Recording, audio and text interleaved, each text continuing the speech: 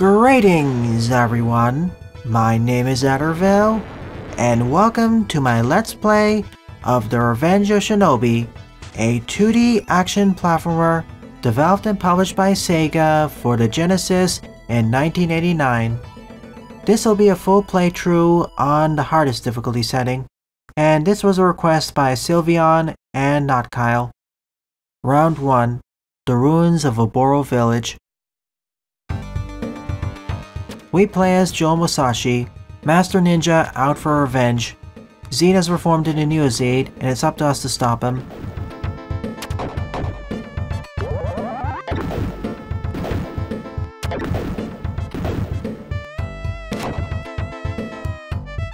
The green ninjas are known as Omote, and the samurais are Kabutos.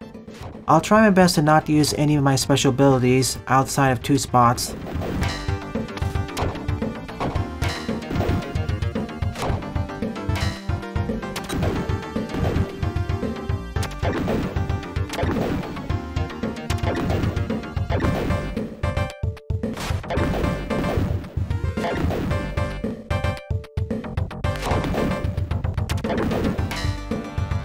And that was stage 1, no sweat. The first 4 stages are going to be no sweat for me, as these past weeks I've beat this game about 3 dozen times.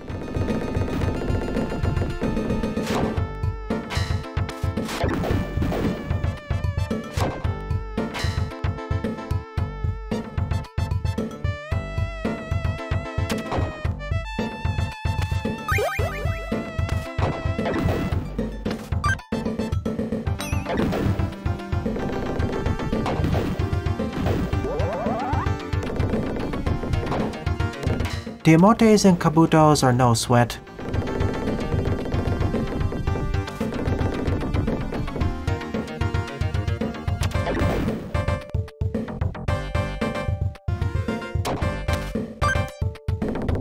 In these stages, there are these secret boxes. You have to experiment and search out the stages in order to find them. I mostly just memorized where they are. That, and I have a document right next to me which indicates where they are.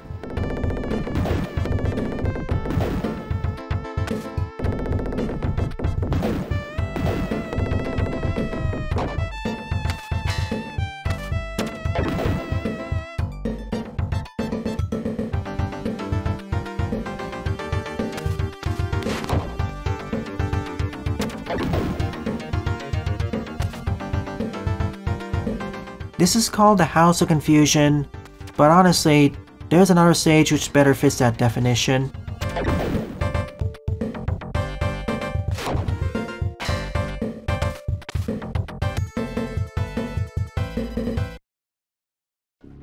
Here's our first boss, the mighty samurai Blue Lobster. The former mighty samurai, that is.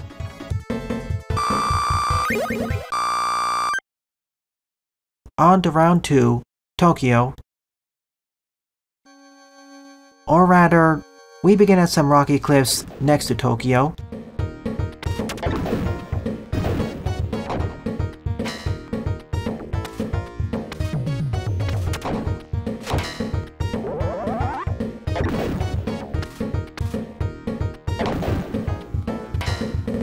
This game is entirely linear, Jaden.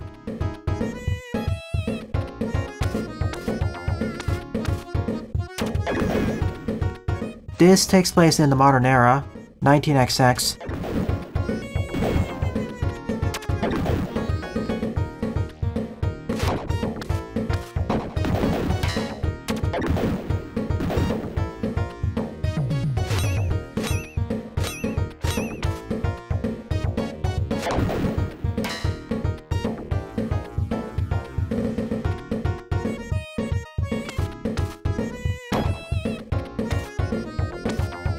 Don't go for that 2-up. You're most likely gonna fall into the abyss. Now we're in Tokyo proper. Be warned, sometimes these crates will not contain helpful items. Instead, they'll be bombs.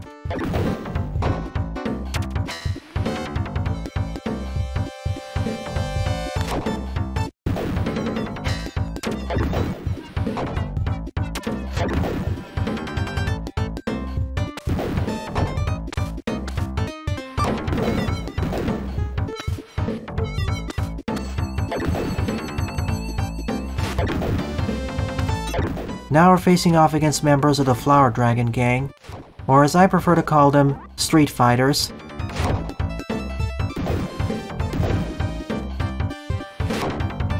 Also, you may have noticed that even upon taking a hit, I didn't take any damage. Well, that's because for most enemies, there's no contact damage. You only take damage if they're explicitly attacking you. Epilepsy warning ahead. On to the second boss, Shadow Dancer, at the rave.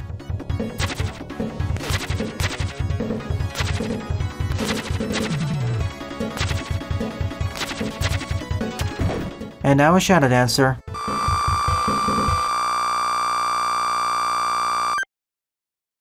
Round 3, a military base. For now, no more ninjas to worry about. Just a lot of enemies with firearms and explosives.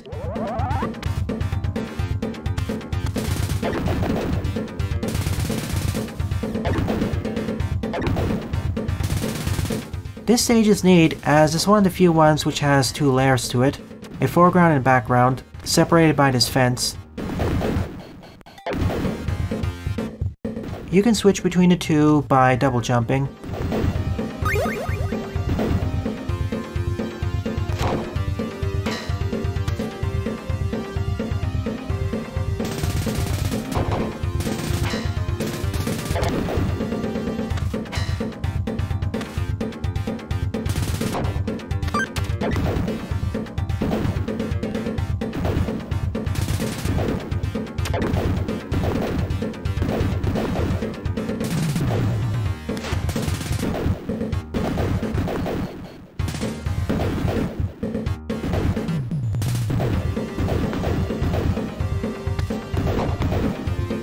Ow. The reason why I didn't take damage here is thanks to my power-up. The power-up powers up my weaponry, but it also grants me one shield, basically.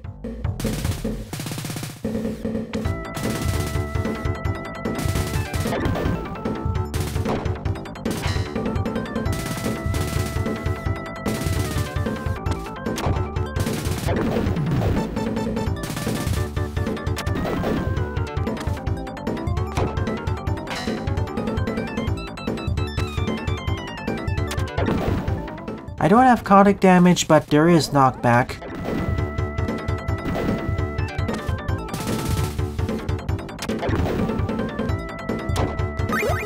And, the collision detection can get a bit weird.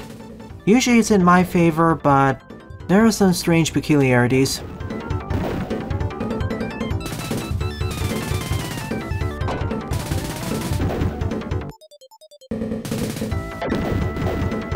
It's kind of difficult to provide running commentary when you also have to focus really hard on the game.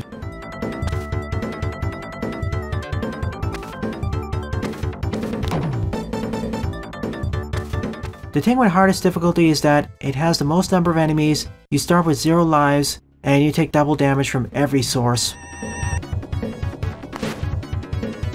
Here's boss number 3, the Supercomputer.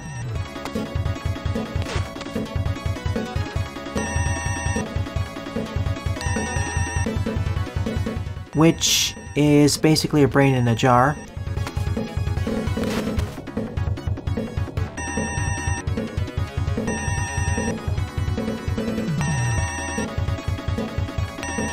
Bye.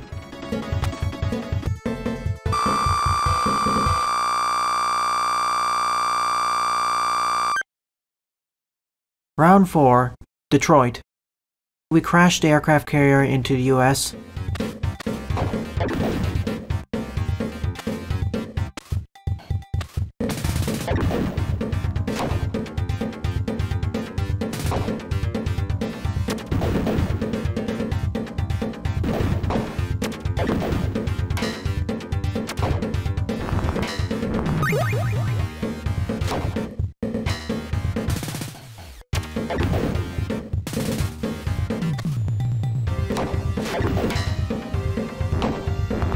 I gotta say, even though the grunts are far less mobile, they're more dangerous than the ninjas. To be fair, the ninjas are basically mercenaries for hire. The Oboro clan is, or was, one of the best ninja clans in the world.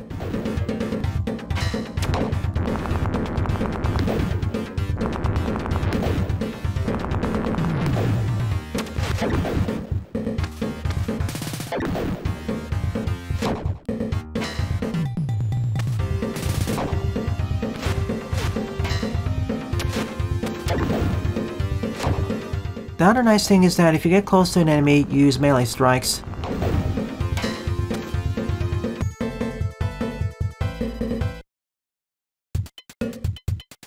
Welcome to the furnace. When I was growing up playing this game, this is one of my favorite stages. It's also really easy to break and get to the exit ASAP.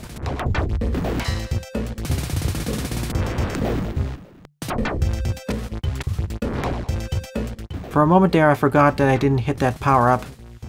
That's also a 2-up, don't go for it, you're gonna fall in the pit.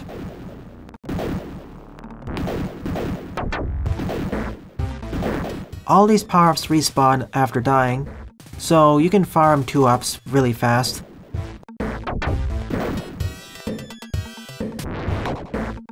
On lower difficulty settings, the biggest hazards I'd say are falling into instant death traps, or pits.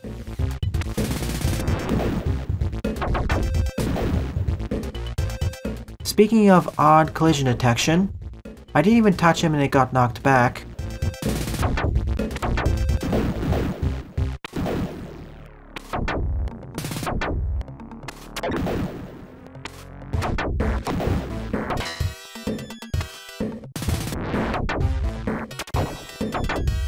Another nice thing about the power-up, if I keep walking forwards, I basically have a shield which deflects projectiles, including some stuff you wouldn't think are deflectable.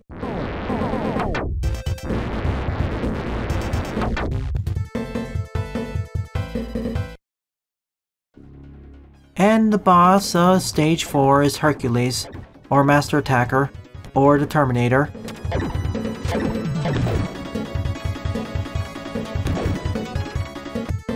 If you know what you're doing and you have a power-up, most of these bosses are kind of jokes. Round 5. Area code 818. Now we're in this tower.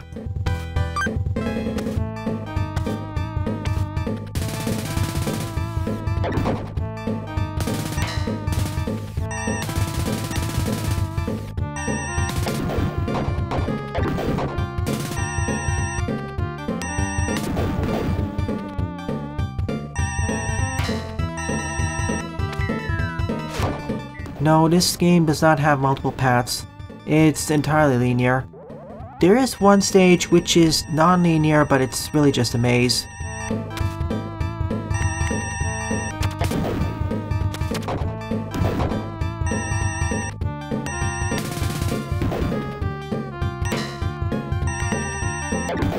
There goes my power-up.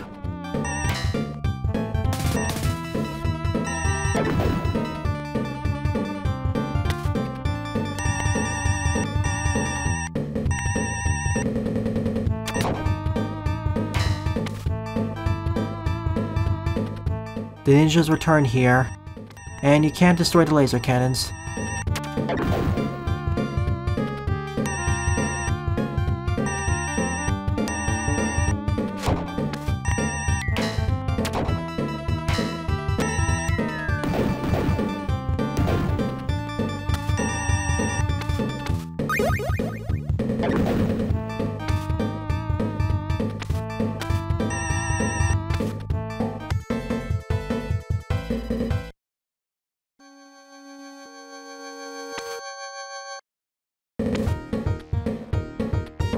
The Karasus are back.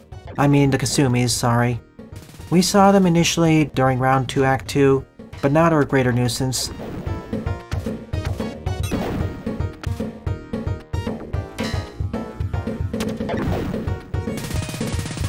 So we have 2 layers again. The background layer is on a freeway, so you have to be careful about the cars. It's not the green cars you have to worry about, it's the red ones.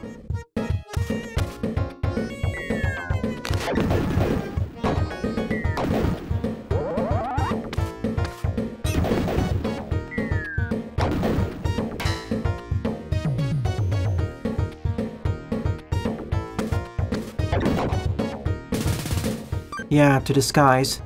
They use the same disguise in Round 2 Act 2. I didn't take the street level, so we didn't see it.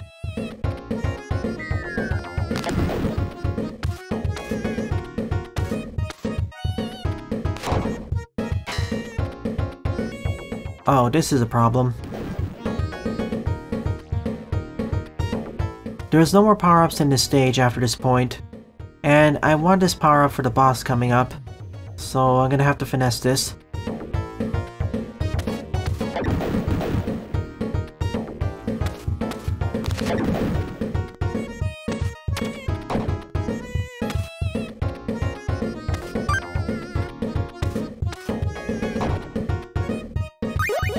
Speaking of generous collision,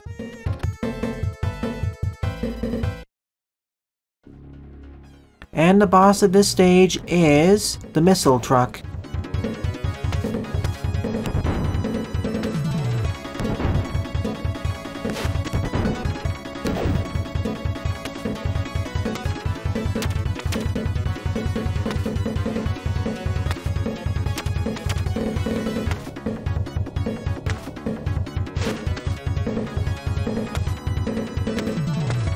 And we win. Gotta go fast. That truck was traveling at least 100 miles per hour. Using his ninja super speed, Joe travels to Chinatown. Once you get over 400,000 score, your life reaches max.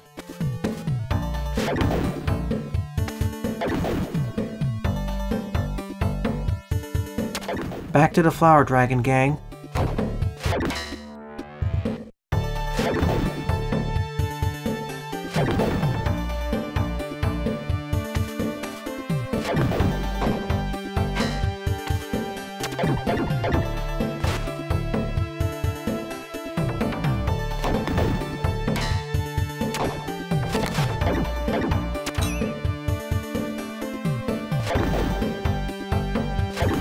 The hitboxes on melee enemies can be a bit strange.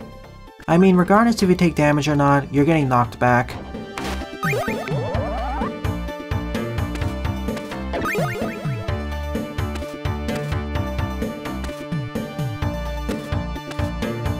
This jump. It's a bit awkward for me to pull off.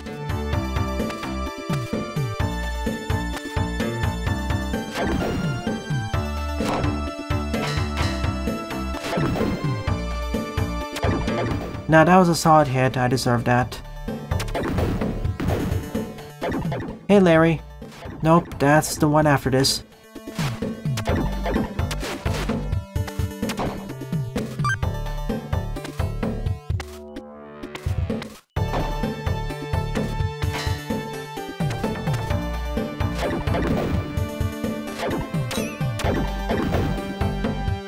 I would be more talkative, but due to double damage, bad things can compound really fast.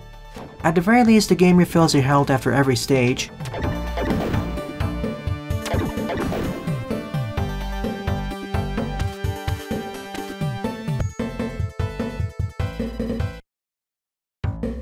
Make sure to avoid the eye. That was kind of rude of the game to place an eye right there. You only have about 2 seconds to react to it upon spawning in.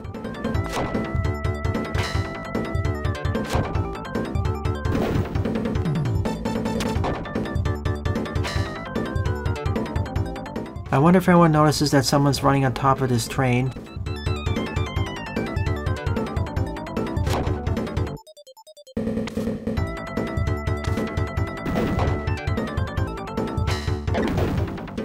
Here comes the upgraded emotes. This time, they can match your ducking.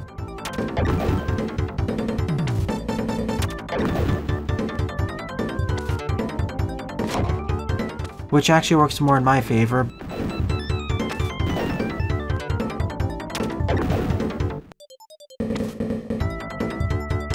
Once you get outside the cave, this stage becomes very straightforward. It's mostly a straight line, and the enemies don't rush towards you anyways. And there aren't any real riflemen to shoot at you from a distance.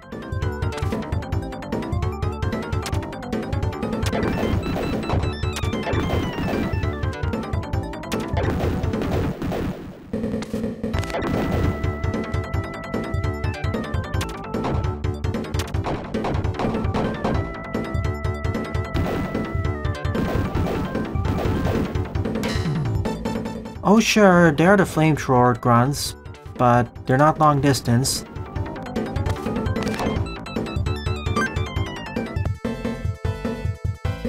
And the boss of this stage is Spider-Man. No, it's not Spider-Man. It's Metamorph-former G.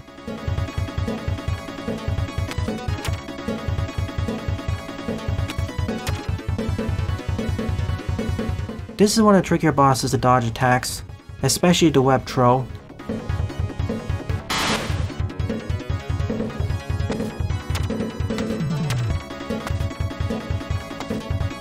And in phase 2, he turns into Devilman, another comic book hero. How did I dodge that? That should not have worked. Bye. The implication here is that Spider-Man was hypnotized by Zeed, which, if you read comics, isn't too out of the ordinary. Alright, we're coming up to the home stretch. We're now in New York. Oh boy, this stage. This resulted in the most number of failures during my practice runs. And one of Musashi's greatest weaknesses, water.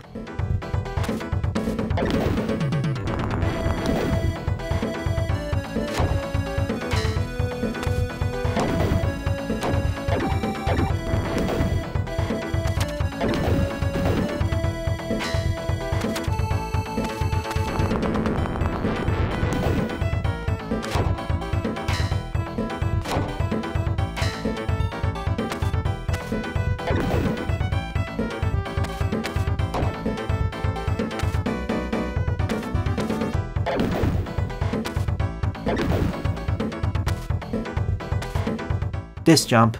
I was never able to do it without a power-up, so I'm just gonna use my special ability to increase my jump height. And besides, double jumping in this game is a bit awkward.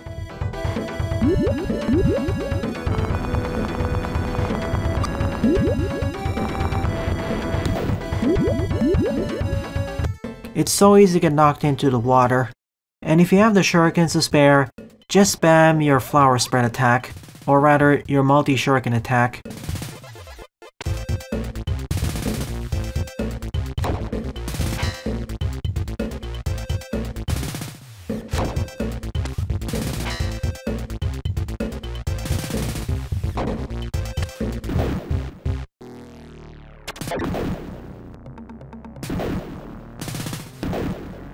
Of all the grunt-type enemies, the ones I'm actually most worried about are the grenadiers. At least with the riflemen and gunners, you can slowly inch forwards usually and shoot them.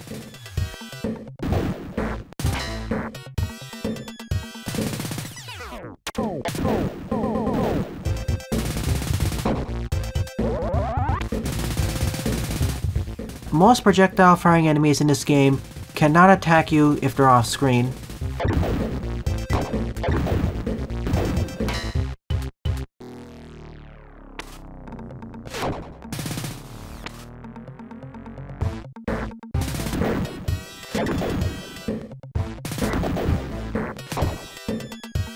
Ah, I thought there was a power-up here.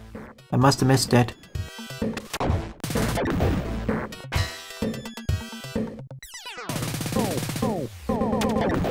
Note that I'm making this look a lot easier than it actually is.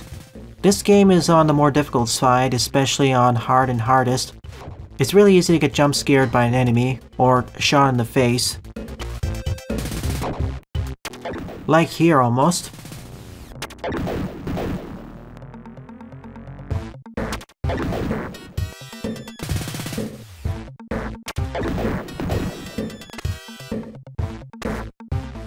We did it. Alright, time to RNG manipulate this boss. Monster G. Walk forward. Shoot 3 times, do the tail sweep. Shoot again. Spread. Jump over him. Again. We win!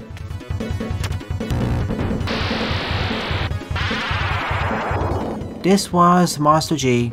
Essentially, a clone of you-know-who. Which is totally something an evil organization would do. Round 8.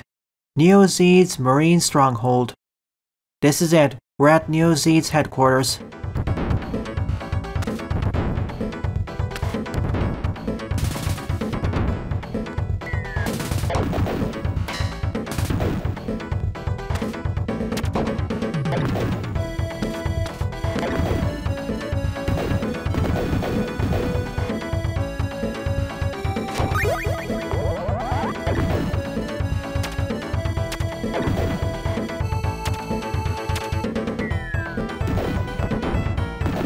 I don't think this is the toughest stage. I think stage 7 is tougher, but this is also kind of tough.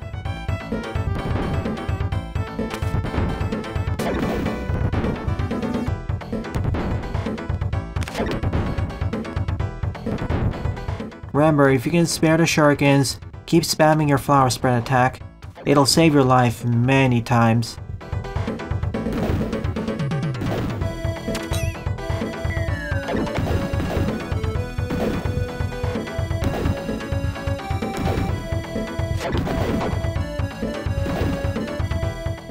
This is kind of nasty. I wanted to push them back a little bit more. Yeah, this was kind of stupid of me. I should have deflected them back a bit more before jumping up there.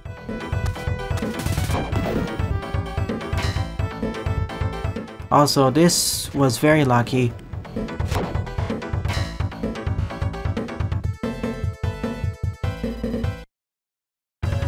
Ah, 8-2. This stage is a giant maze. There are at least 28 entrances and exits. So, for the sake of this playthrough, I'm only gonna take the direct route.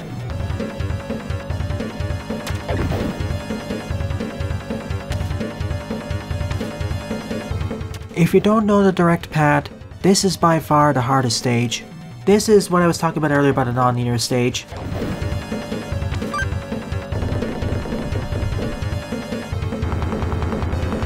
If you stand still, they can never hurt you.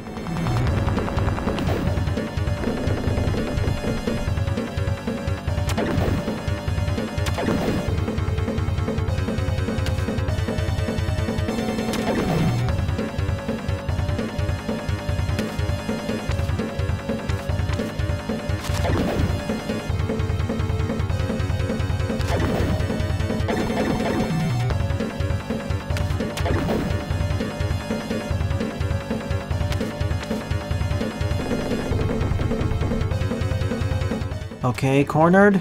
No problem.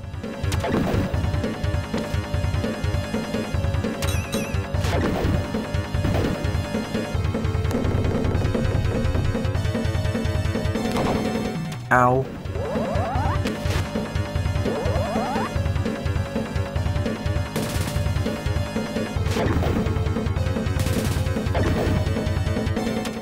You missed the majority of the game, Vacuum. We're in the final stage.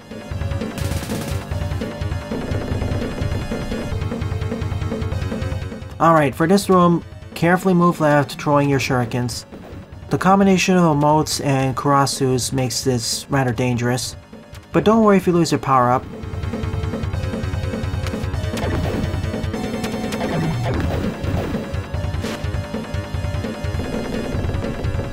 Go over here, shoot the wall to the left.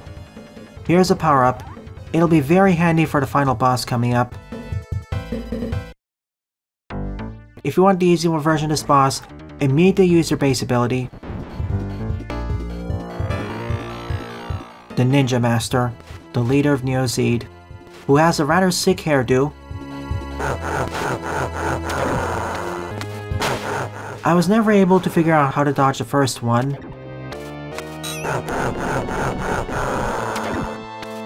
When I first played this, I didn't expect the boss to be a kabuki dancer.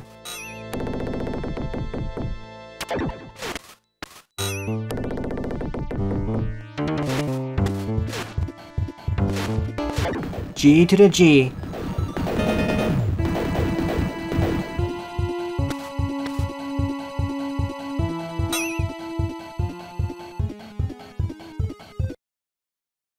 And we win. World has been saved.